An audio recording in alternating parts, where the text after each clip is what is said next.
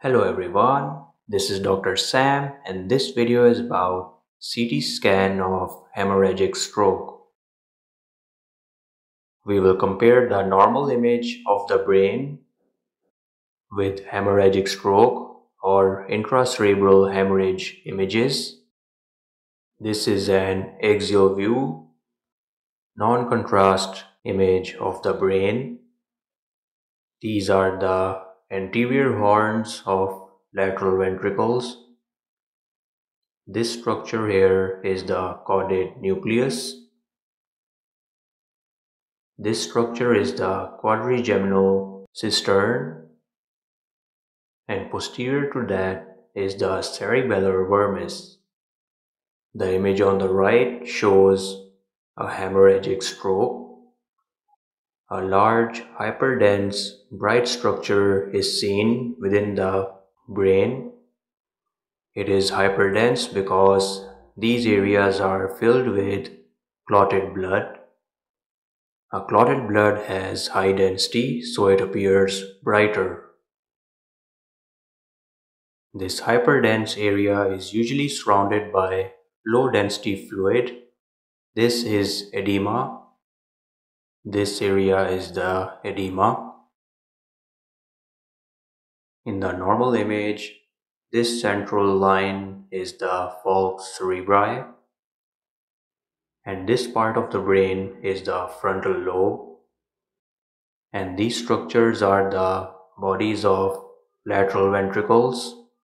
And this is another image of intracerebral hemorrhage. We can see the hyperdense area as well as the surrounding edema. But there is another feature here. It is called the swirl sign.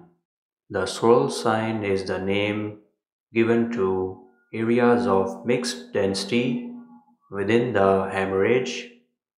It is a combination of hyperdense and hypodense areas, basically heterogeneous areas within the hemorrhage.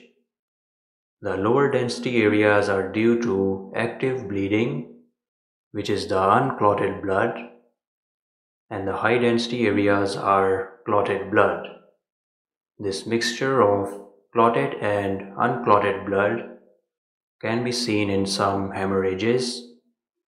The low density areas indicate active and ongoing bleeding. It is more likely to have a worse outcome. Prognosis is very poor in this situation. If a hematoma is large enough, it can cause mass effect, which is the compression and distortion of nearby brain structures such as the ventricles. Here you can see the ventricle is compressed because of the hemorrhage. It is a sign of increased intracranial pressure. This is another image of intracerebral hemorrhage showing the swirl sign. These low density areas and heterogeneous areas are present within the hyperdense hemorrhage. This type of appearance is the swirl sign. Mass effect is also present. The ventricle is compressed at this point. This is another image showing the swirl sign.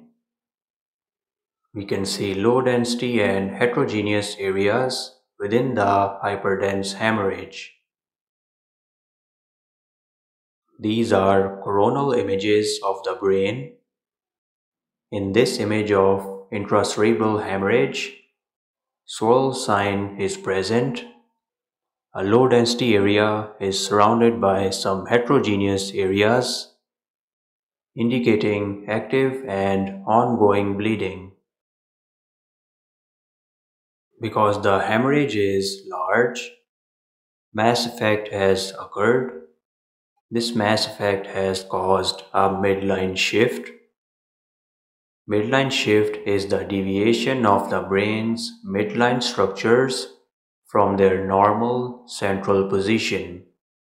This is the midline, and due to the hemorrhage, the ventricles have shifted to the opposite side. There is a slight deviation from their normal location.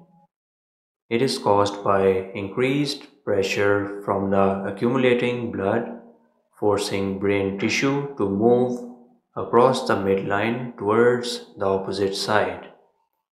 The midline shift also has very poor prognosis. A black hole sign is the name given to a well-defined hypodense area within a hyperdense hemorrhage. A dark, well-defined area will be seen within the hemorrhage. It is not surrounded by heterogeneous areas. Usually it is oval in shape. The dark area is surrounded by the bright hemorrhage. It resembles a black hole. The black hole sign and the hemorrhage must have a difference of at least 28 Hounsfield unit. This is another image showing the black hole sign. We can see a well-defined hypodense area within a hyperdense hemorrhage. This is another image showing the black hole sign. We can see some well-defined hypodense areas within the hyperdense hemorrhage. The hypodense areas are surrounded by the hyperdense hemorrhage, so that is why it is termed the black hole sign. A blend sign can also appear in some hemorrhages. It is a mixed density hematoma consisting of a hyperdense area right next to a hypodense area. There will be a well-defined border or interface between the hyperdense and hypodense areas. This type of appearance is called the blend sign. These two regions must have a difference of at least 18 Hounsfield unit. This is another case of intracerebral hemorrhage showing the blend sign. A hyperdense area is right next to a hypodense area, and we have a distinct boundary between these two areas. And these two regions must have a difference of at least 18 Hounsfield unit. Satellite sign is the term given to this type of appearance in which there is a large primary hematoma and there is a small hyperdense area that is separate from the main hematoma. This bright area is separate from the larger hematoma. This small area should be less than 10 millimeters in diameter, and the distance between the main hematoma and the smaller hematoma should not be more than 20 millimeters. The smaller hematoma should not be present in subarachnoid space or ventricles. This is another case of intracerebral hemorrhage showing the satellite sign. A small separate hyperdense hematoma is present next to a larger hematoma. These are contrast-enhanced images of the brain in coronal view. A spot sign is seen in hemorrhagic stroke. In a contrast-enhanced image, one or more spots of contrast enhancement are seen within an area of acute intracerebral hemorrhage. The bright spot is seen during the arterial phase of contrast administration. This bright spot is another indicator of active bleeding within the hematoma. The density of the enhanced spot should be greater than twice that of the hemorrhage, with a radiodensity of at least 120 Hounsfield unit.